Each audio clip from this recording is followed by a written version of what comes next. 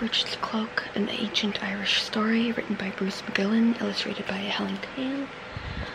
So this is just a story of a little girl named Brigid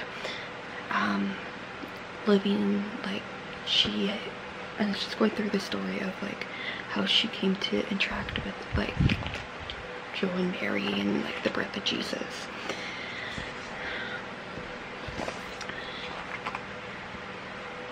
So, and like her giving up her cloak to like Mary so she could be warm.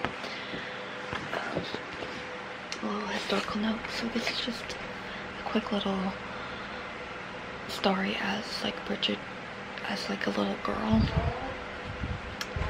in like this village. It does have like a little reference to the Celtic ties of her, but it is more focused on that her being a Christian figure. But it's a nice little picture book story about her, and yeah, the images are like really nicely done, and yeah. So Brigid's Cloak. Happy readings.